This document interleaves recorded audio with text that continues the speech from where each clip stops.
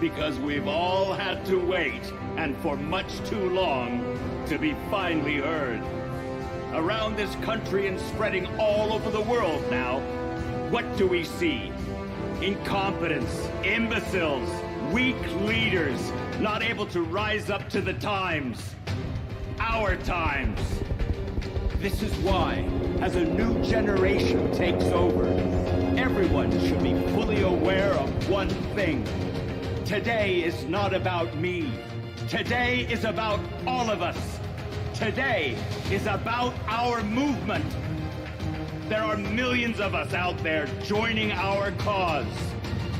And it is together, bound by this cherished heritage, that we will show them who we are. We've only just begun.